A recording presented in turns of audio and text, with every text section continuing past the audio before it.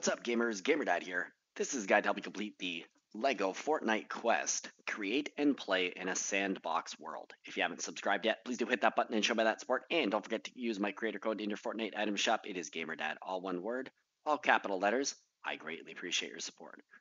So, there are 4 different quests to start off with in LEGO Fortnite. One of them is create and play in a sandbox world.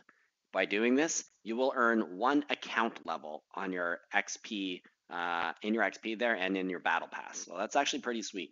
So what do you need to do this? You need to get into the LEGO Fortnite. So if you're not already in it, just the same way you'd switch between Battle Royale, Zero Build, you go onto this LEGO Fortnite icon. Then you'll see that says LEGO Fortnite. You'll have a character.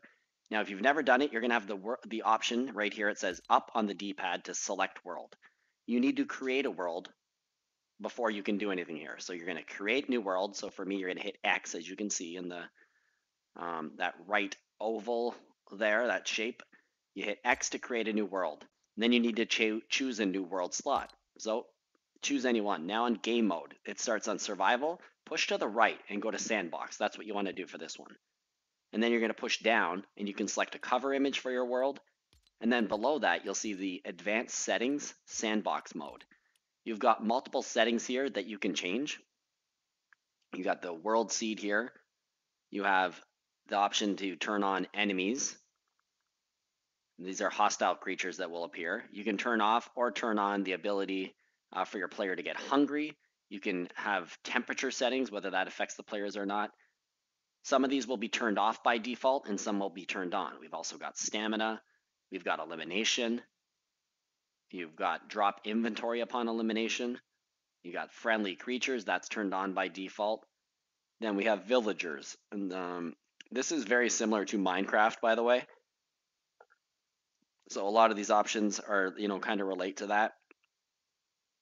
But if you're not familiar with Minecraft, worry not. I'm going to do some videos on this for the quest and just general videos to help you out here. So once you get through that, you're going to hit OK, and then you hit the start button there. So your world will be created. It's going to auto load in.